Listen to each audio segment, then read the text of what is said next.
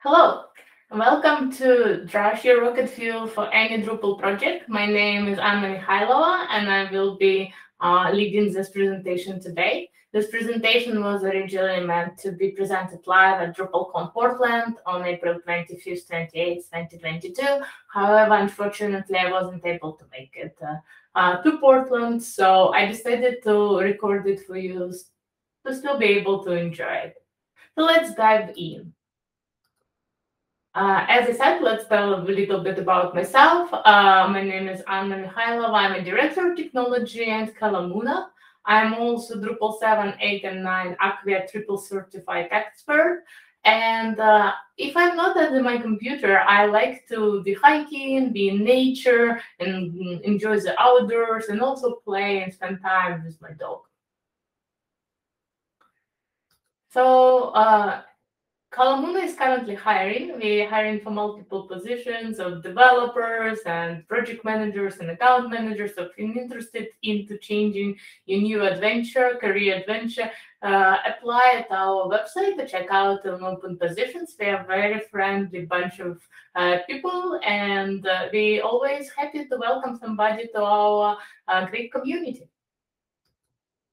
So what we will cover today? Well, first we will understand different groups of Drush commands and when to use each of them. We'll just scratch the surface about them, but I encourage you to look deeper into the Drush documentation and official list of commands. We will learn how to create your own commands, learn how to use Drush generators and generate commonly used code, as well as how to write your custom generators. So we have a lot of things to cover today. Without further ado, let's get started. First and foremost, let's introduce Drush and what it means. So what is Drush? Well, Drush is Drupal shell. Drush is a PHP application that runs in your terminal and allows you to interact with one or more Drupal projects. Drush core ships with commands for performing various common tasks like clearing the cache, running database updates, and managing configuration. It also provides utilities for executing SQL queries and migrations and for generating scaffolding code for frequently used Drupal core and APIs.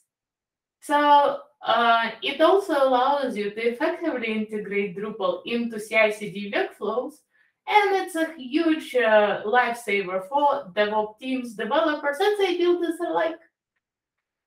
There are multiple different groups of Drush commands, and we'll touch base on some of them today, but not all of them, just the ones that are the most commonly used, or I found the most commonly used in my day-to-day workflow as a full-stack developer. So first group of commands, which is kind of an essential or baseline commands, is site management tasks. First and foremost, the one that I use a lot is Drush status. And Drush status commands gives you an overview of your site health, similar to the Drupal status administrative report. However, it doesn't return all of the requirements. So if you want full list of requirements, everything that Drush status administrative page returns, you may want to run Drush requirements. The next ones are database management commands. Update database status allows you to check if there are any updates that need to be applied to your website, and update database performs those outstanding updates. One of the most common commands that everybody learned to use almost on the first day with Drupal is cache clear or cache rebuild.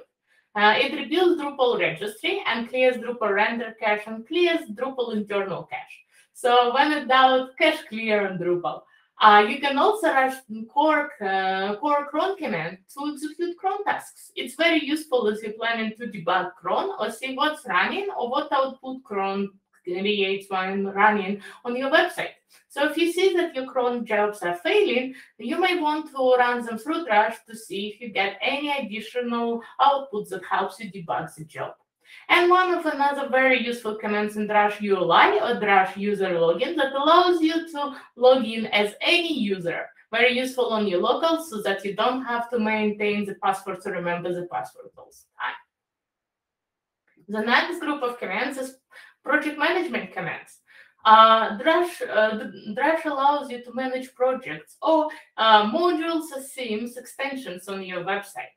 Drupal website comes with many projects like modules and themes. Drush comes with a group of commands that aid in management projects from the command line so that you don't have to use the UI. These commands can check which modules are present on the site code base, report their security status, enable them, uninstall them, and present any additional related to them metadata. One of the most common commands in the PM group is PM list, shows the list of all available modules. PM enable allows you to enable one or more modules. PM security checks Drupal composer packages for pending security, and PM security PHP checks non-Drupal packages like dependencies that are in vendor folder for pending security updates. PM uninstall uninstalls one or more modules and their dependent modules. So with this group of commands, you can manage your modules and themes from the command line without the need of UI. The next group is development tasks. Since development tasks is one of the most popular ones within the developers, and there are so many different modules that provide additional commands, I group them in the ones that I use the most often. However, your list of development tasks might grow or differ from myself, and that's totally fine. I separated them in the following groups: queue, search API commands, configuration management commands, views-related commands, and database management commands. Let's dive into the queue. If you never used queues in your Drupal development, you're missing out on an ability to batch together multiple different repeatable tasks and execute them on a majority of nodes. For example, bulk import something, publish, promote to the front page, change the status of author, or do pretty much anything you want in batches. Queue list allows you to see all of the queues on the website. Queue run allows you to run specific queue, and it also takes options in terms of like how long the run should be or amount of items to take. And queue delete allows you to delete the entire items of the queue. Why would this be useful? Well, most of the time it would be for debugging. Even if you're not building custom imports and migrations, the queues API might be useful if you're debugging your purge. Sometimes queues are getting clogged up because of a huge amount of items on your website. For instance, maybe the server isn't able to process all of the items in the time that is provided by the cron run. And the things getting clogged up on link checker, search indexing, or on the other different tasks that are in queues, on a purger, for instance, for your cache.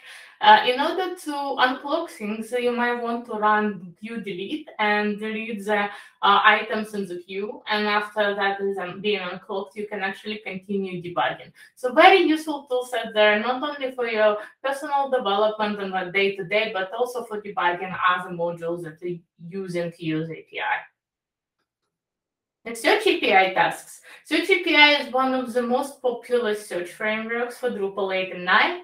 And it provides additional tasks in order to see the statuses and manipulate indexes through UI. There are more commands, but again, I just listed the ones that I use all the time. You might have been in situations if you use Search API in Solar where you know that different indexing task may take quite a while because if you're doing it through UI and your site is quite big, it might take a while to process it all, and you might be sitting and watching that batch iteration going forever. So running those tasks through UI helps because it executes it faster than a browser response, and it also allows you to see any additional debugging information that might be actually hidden while you're watching the batch process. So first command is Search API status. It allows you to get the status of Search API indexes on the site. Search API index allows you to actually index all unindexed items. And Search API reindex allows you to mark all of the items for reindexing without the loss of data. Search API clear allows you to index data and mark items for reindexing and clear all the index data that was cleared before. That wasn't cleared before. Use tasks. Well, view test comes with multiple commands. The ones that I use mostly for debugging and additional development. When would you use it? Well, if you're using a preprocess or alter hooks and you don't remember machine names of your views and displays, you can use view list to get a list of all views on the site. You can also execute specific view with a name and display, and the output will be posted in the command line. Why would this be useful? Well, that's very useful for debugging on the production environments when Vue's UI module may not be available. So that's when I usually use it. I also use it when I'm writing a custom module, as I said, with preprocess and alter hook, and I want to see the list of them without going to UI and looking for machine names in there. So very useful for internal development tasks. The next set of commands is database management. I'm sure we all ran SQL dump at least once, especially with its option, SQL dump result file. It allows you to dump the database into file. Very useful if you're not able to SSH into database management utility. And you can actually dump the external database into file and then download it to your local machine. SQL drop allows you to drop current database. Please don't use it on production, but on your local, especially if you're writing and debugging migrations, may be very, very useful if you board the database during the tasks of migration. And SQL CLI from the file allows you to import the database from a file. So the set of these three commands allows you to essentially manipulate the database without the need of database management utility, which is great. The next set is configuration management. This is one of the most simple commands and also the ones that we use the most often. Configuration status allows you to check the status of the configuration on your site. Configuration import allows to import the configuration, and export allows to export it. So the favorite CIM CX commands that we use all the time during the deployment. The importance of those commands is also in the CI/CD workflow. If you're doing deployments and tests through the GitHub Actions pipeline, Acquia pipelines, or maybe Circle CI or any other CI utility, you may heavily utilize these commands to also import export configuration after the code deployment so that you don't have to do it manually. It's very useful and make it easier on developers when they're doing frequent deployments and merging of pull requests. Well, we just reviewed briefly all of the most commonly used Drush commands that I frequently use. You may have a difference in your toolset, so feel free to figure out your own list of common commands that will be useful for you. And also, as I mentioned, I encourage you to dive deeper into the Drush documentation to look up all of the possible commands. All contrib modules also provide additional commands that might be of user interest. So if you are looking for a list of those commands, I recommend you to browse through the module and see what commands they might be providing. However, what would you do if you don't find the commands that you need and no contrib module provides the commands that you need? Well, you would write your own, and the next section of our presentation would be devoted to the custom Drush commands. So first of all, let's dive into the type of those commands. There are three major types of Drush commands: the ones that live in the custom module and relate to the custom module functionality. Those are the most common ones, and the majority of custom Drush commands would be of those type. There are also site-wide Drush commands that are not project-specific, but they actually live and applicable for the entire site. Site-wide commands are usually generators because they can generate code that is applicable site-wide and not for a specific project. And global commands. So global commands are not part of any Drupal installation, but instead they're installed globally and available anywhere, regardless of presence of Drupal. It's similar to other command line applications like Git or Python Terminus.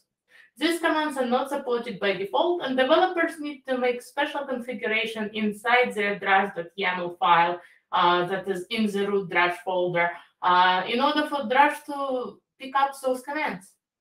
And we are not going to be focusing on side-by commands or global commands today, but we will focus a little bit more on the custom module ones and write a very, very simple one, just as an example. But first, let's look into Drush anatomy. Every command will require certain parts to be present before it can be executed. Now, first, every command will need Drush command file. It doesn't have to be a file per command, but there is a command file in your modules that can store multiple Drush commands. Every command will need its own annotation. That is how Drupal and Drush will learn about the command and interpret where it belongs to, how to call it, what parameters and options it takes. And command methods. This is a method that actually holds the logic of the command and what the command needs to return. And a services YAML file inside your module that describes that command relationship as a service. And then compose a JSON file in your module. All right. In order to show you how to make one, I recommend us to dive into code. I will be showing it inside the columna.com website on my local, but that can work in any application on your local environment. Or in the hosting if you can manipulate Drush on your hosting and deploy the files with Git or SFTP. All right. So in order to start Drush command, I recommend that we use a generator. What generator is, it's something that allows you to generate commonly used snippets of code. Starting Drush 9, we got a new generator command in Drush. Prior to that, we had the same generators in Drupal console that after Drush 9 actually became less popular, and I personally prefer code generators with Drush, and I use Drush generators often when I need to generate something that is repeatable, but is requiring a lot of moving parts. So like in this case, a command file and then an annotation and method and service and JSON file, all of that kind of creates a complexity to multiple pieces, and I don't want to keep track of them. So I will be using a generator. You can definitely create all of that manually, but generator just makes it easier. So let's go down there, open the command line, and I'm currently in the columna.com website, and I would run Drush generate. The Drush generate command allows you to see all generators on the website. Here we go. If you scroll a little bit up into the Drush category, you see that there is Drush command file. Copy this and then run Drush generate Drush command file. And it'll answer a couple questions, like it asks you if it's a machine, to provide machine module name. So machine module name, you can provide an already existing module. For instance, if you already have a custom module that you maintain and you want to add Drush command to it, you would type that. If you want to create a new module, you can type that. I will be typing a new module right now. And then I'm actually not going to be using it because I don't want you to watch me type, but I will be using a different module that I generated prior to this presentation. However, I'll walk you through the process of creating an absolutely new one. So we'll call it Drush _ test. And you see that I actually typed Drush custom for this presentation before. So Drush test. And then it asks you for the actual module name, human readable one. So we'll call it Drush test. Then it's asking you for patching. We are not doing for porting. We are not doing any porting. We actually making an absolutely brand new Drupal 9, Drush 9 command. So we will skip that question. And it immediately opened up a Drush command file for myself, which is very useful. We will close that. And I will actually go and show you in the in the website, that is a calamuno.com website, I will show you what it generated. So if you go into modules and into custom, you can see that I have Drush test modules that we just created, and it created composer.json, it created Drush services YAML file, and down there in the command directory, it created Drush test commands file. So that's a commands file. Awesome. What you will notice, it didn't create as an info file that you can create either manually, or you can always use a generator to generate an info file. But as I said, I don't want to show you typing, so I will be using the modules that I generated right before this presentation. That's called Drush Custom. It's exactly like this one, but I updated certain parameters so that I can show you a working example. So let's collapse Drush test and look into Drush Custom. As I said previously, we will need multiple things for the Drush command. First would be a custom commands file. We will dive into it in a second. And then we will need the composer.json file inside your module and the services. So first and foremost, let's look at the composer.json file. In the composer.json file, you can notice that all we have is just a standard composer file for the module project. And you notice that we also have extra key and a relationship to the services. So we have Drush services, and then we have Drush services YAML, and it tells you the version of the Drush. That helps because it allows Drupal to find the services file later on. So after that, we need to look into the services file. Into the services file, we have a standard declaration of the services. So you probably noticed before, if you wrote any services in Drupal, you would have your module services YAML. In this case, since it's Drush-specific service, we have Drush services YAML. But the structure of it is exactly the same as any services file in Drupal. First, you have your services key. Then you have name of your module, commands, and then it needs to point to the class of your commands, or specifically to that commands files that I mentioned. And then the tags, it needs to be Drush command. So that is all correctly generated for you by the generator, and you don't need to worry about either composer file or the services YAML file. It's all good.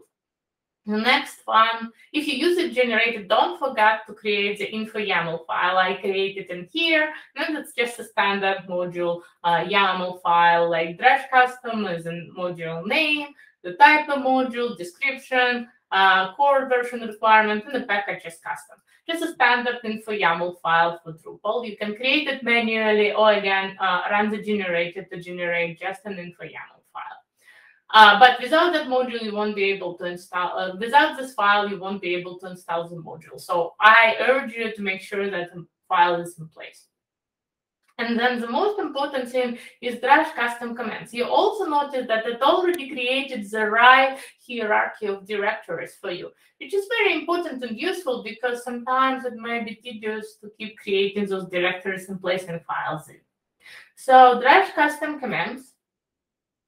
Down here, what we need to update, everything else is pretty good, but what we will need to update is an annotation and a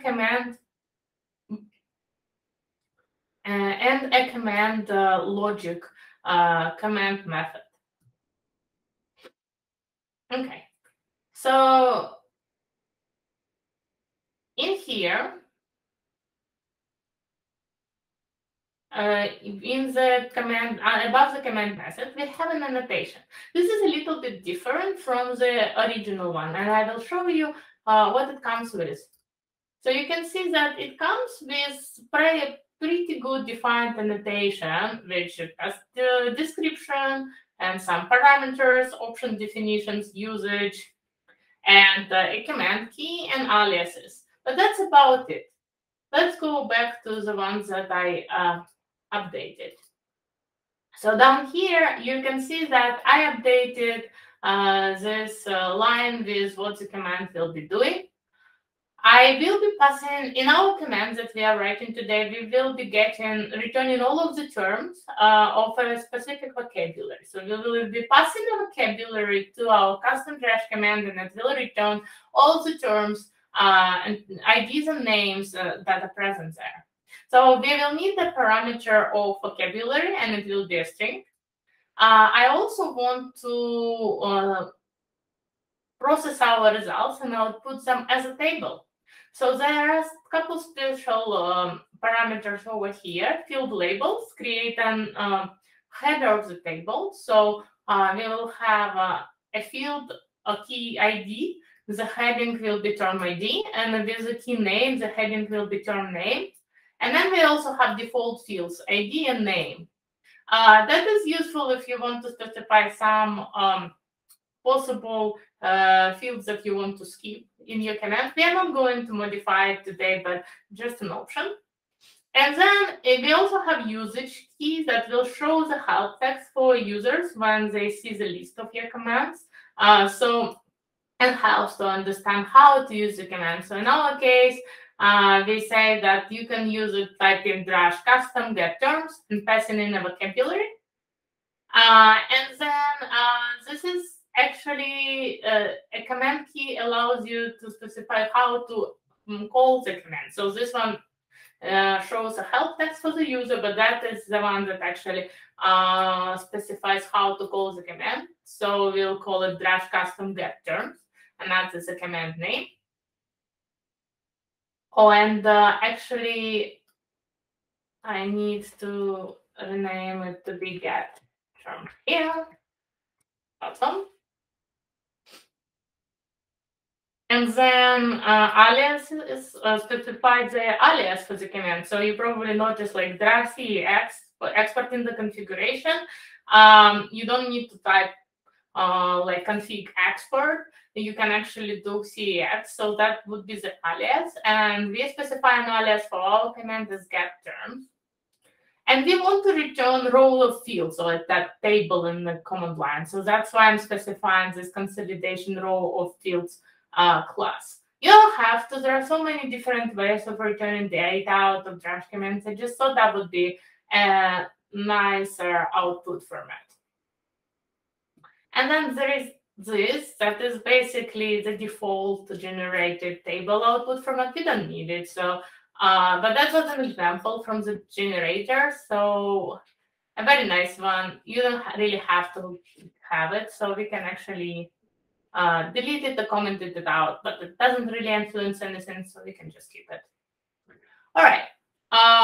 You can delete it later in your real application. Now, in the logic of the command, all we need to do, as I said, it's a very simple command, just for demonstration. We need to get all of the terms based on a special vocabulary. So I'm using this.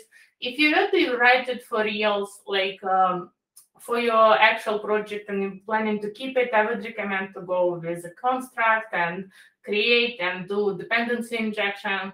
But since that is just for demo and I'm not planning to use it, I called the static entity type manager here that allows me to get the storage of taxonomy term and load the tree based on the vocabulary. And I only need term ID and name, so I don't need to load actual entities. I just do this lightweight load tree.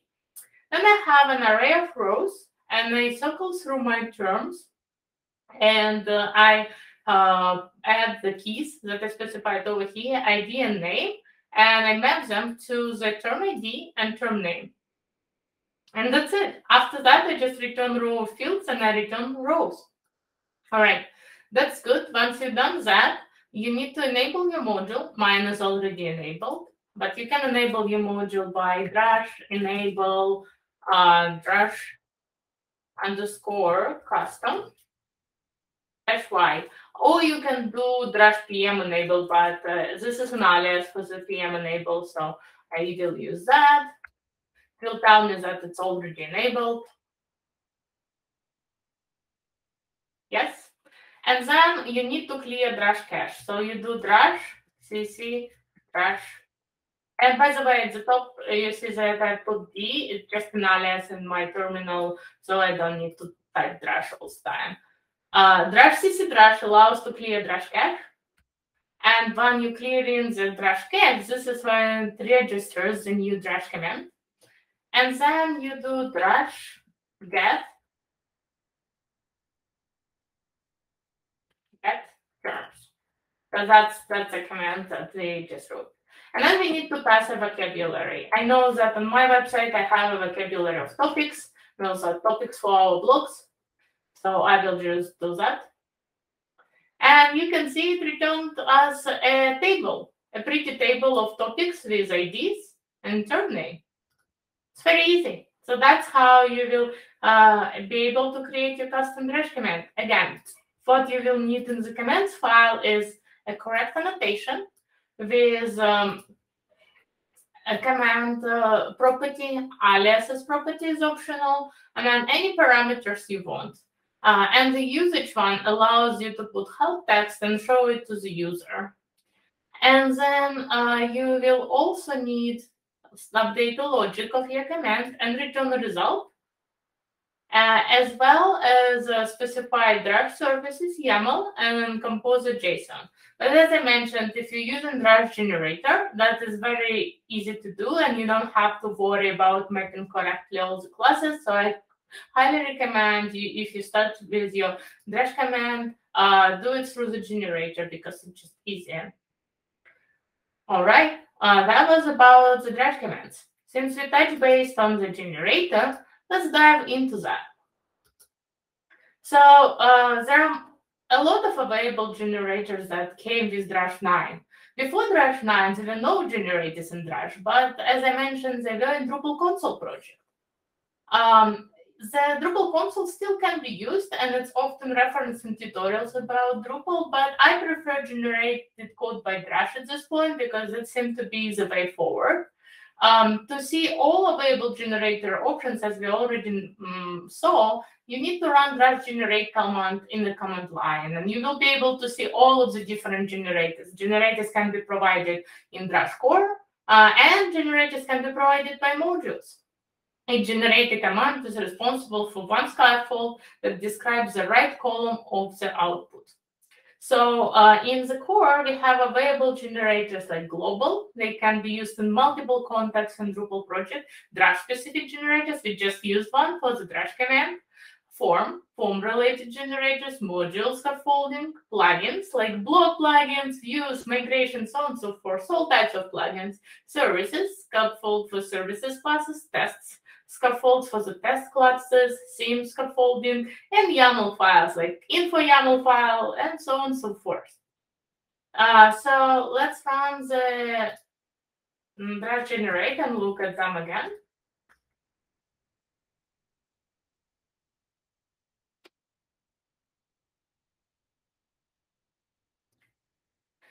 So this right column actually tells you what the generator is about, and they all grouped into different groups as I showed you. And there's literally everything you can imagine under the sun. And speaking of info YAML file for the module, so this is for the theme. There is also module info YAML that you can use and generate, and just answer the questionnaire and then generate the code for you, which is very useful and very straightforward. If you're new to module development, to theme development, maybe a very good starting point for yourself.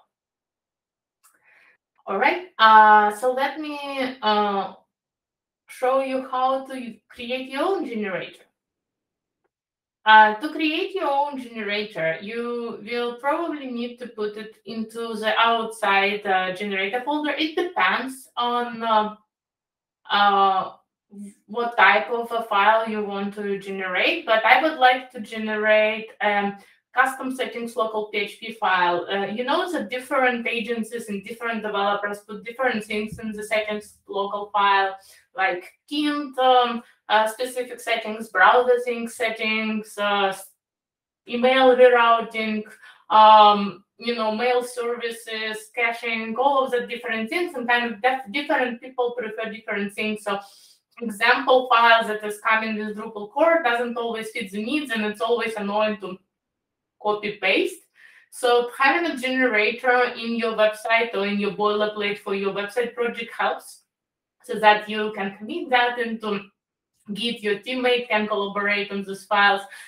and you can just get it into your folder right out of the bat. So it's very useful, very easy. I recommend doing it like that. It's also useful for development services YAML if they're separate from what Core provides, or maybe special robots.txt needs, or anything like that that you find repeatedly changing in your Drupal projects may be useful to put into the generator. All right, so let's start with looking back into our code. So I will be showing what it is, but yeah, let me look into it for you. So in here we have a Drush folder that you can create in the root of your website, and it needs to be next to this web or doc root directories that you're using for your Drupal site. So like core is inside that web root directory. You create Drush, and then you need a capital letter generators folder, and inside there you will need a generator class. So we have settings local generator PHP over here, and that is basically a generator class. In a generator class, we will be extending basic generator. And first thing that you need is a name of the generator. So the name acts as almost like an annotation. It tells the generate command how to call the generator. So we will be calling it as settings local custom. The description will be generates custom settings file. And then alias would be settings local PHP, not just for the aliases of the command. And then we tell it where to put it. So usually settings local PHP lives in the site's default folder, so that's where we put it. And then template path is the same as the generator directory. That's what we said. The generator needs an interact method with input and output interface. First, you need to specify amount of questions or questions that you will ask in order to determine certain options for the generators. We will be asking for database name, database password, and database username. So those are the questions we get. Then we gather these questions, validate them, and after that we will add a file, settings local PHP, in the site's default, and a template that we will be using for it will be settings local.tweak. So we mentioned that this template will live next to the generator file, so that's where I created it.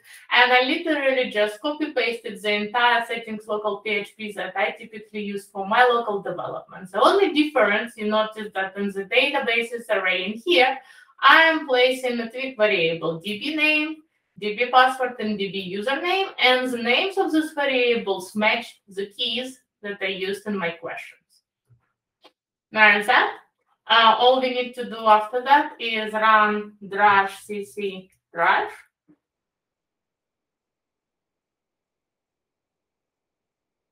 All right, and then after that's done, we can do drush generate.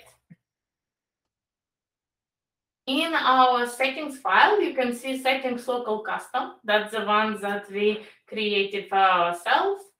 And then you copy that and do drush generate and paste. So let's do drush generate settings local custom. I run it, and it asks me for the database name. So I'll call it kcom. And then the password, 1, 2, 3, 4, those are not real passwords, and the username test. Then it detected that it wants me to regenerate settings local file because it already exists. I don't really want to regenerate mine, so I will do no. But if you want a new one and it didn't exist, then you press yes, and it will generate a settings local file in the correct folder for you. All right? And that was all that I wanted to talk to you today. If you have any questions or comments or concerns, please feel free to reach me on Twitter at SunnyEnotic. I'm also in Drupal Slack and on Drupal.org. So feel free to ping us there or visit us and send us contact form information at calamundo.com. Thanks so much for watching, and I hope you enjoyed the presentation. Let's keep in touch, and I hope you had a fantastic DrupalCon.